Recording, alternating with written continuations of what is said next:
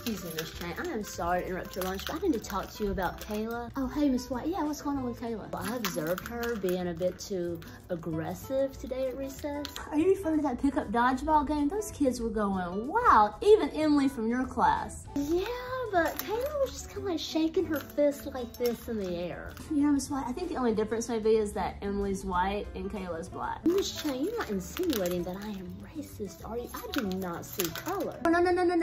Nobody's calling anybody anything. I just think sometimes as white people, we may see things differently, and we should just be more aware of that. No, Miss Chang, like I said, I do not see color. I was 100% objective, but I think you need to call her mom before she gets out of hand. Oh, Miss White, that's a great idea. Thanks. Hey, Miss Smith. Yeah, this is Miss Chang calling about Kayla. No. Everything's fine. I'm just calling to tell you that she is strong, she's smart, she's confident. She's just an all-around great student. Yep, that's it. That's the call.